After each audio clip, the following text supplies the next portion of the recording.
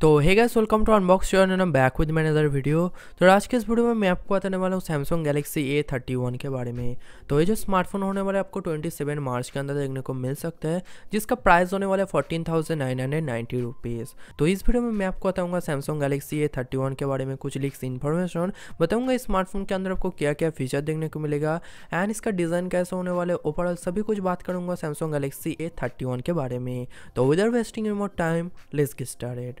तो सबसे पहले बात करो स्मार्टफोन का डिज़ाइन के बारे में। जैसे कि ये जो सैमसंग गैलेक्सी A31 एक बजट कैटेगरी का डिवाइस होने वाला है, तो इसमें आपको water drop tiny little notch देखने को मिलेगा। उसके साथ आपको नीचे में हल्का सा बेजल चेन देखने को मिलेगा। बैक साइड में आपको क्वाड कैमरा का इंप्लीमेंट देखने को मिलेगा, जहाँ पर प्राइमरी सेंसर आपको 48 मेगापिक्सल का देखने को मिलेगा। एंड कुछ इन्फॉर्मेशन के थ्रू स्मार्टफोन में आपको ट्रिपल कैमरा भी देखने को मिल सकता है, ऐसा कुछ इन्फॉर्मेशन आ रहा है, बट अभी तक कोई भी कन्फर्म न्यूज़ नहीं है इसमें आपको क्वाड कैमरा देखने को मिलेगा या ट्रिपल कैमरा। तो अब बात करो स्मार्टफोन का कुछ स्पेसिफिकेशन के बारे में। तो डिस्प्ले की बात करो तो स्मार्टफोन आपको देखने को मिलेगा 6.4 inch super AMOLED display panel, जिसका रेजोल्यूशन होने वाला है 720x1560 पिक्सल डेंसिटी आपको देखने को मिलेगा 268 ppi का पिक्सल डेंसिटी, जहां पर colour reproduction and colour saturation आपको बहुत ही ज़्यादा बेटर देखने को मिलेगा। एंड परफॉर्मेंस की बात करो तो आपको सैमसंग का खुद का प्रोसेसर देखने को मिलेगा, जो कि Exynox 7 ऑक्टा-कोर प्रोसेसर, जिसमें आपको मैक्सिमम फ्रीक्वेंसी 1.8 गीगाहर्ट्ज का देखने को मिलेगा, जो कि based on dual core cortex A73 architecture के ऊपर। एंड यहाँ पर आपको 1.6 गीगाहर्ट्ज का आपको हेक्सा कोर देखने को मिलेगा, जो कि based on cortex A53 architecture के ऊपर।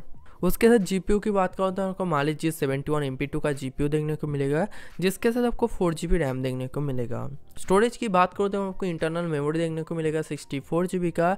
एंड एक्सपेंडेबल स्टोरेज की बात करो तो आपको 512GB एक्सपेंडेबल स्टोरेज भी देखने को मिलेगा। कैमरा डिपार्टमेंट की बात करो तो बैक साइड में आपको क्वाड कैमरा का इंप्लीमेंट देखने को मिल सकता है।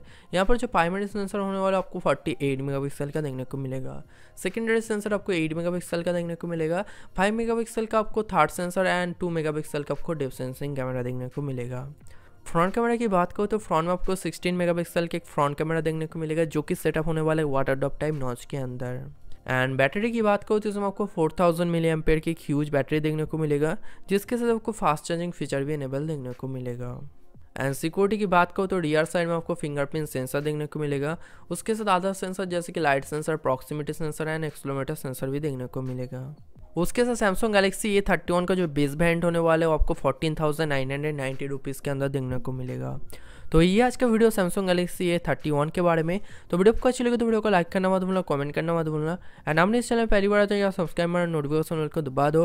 एंड उससे अलावा मेरे इंस्टाग्राम या फेसबुक वालों नहीं किया तो फॉलो करो, लिंक आपको नीचे देखने को मिलेगा। तो सी you guys in my next video.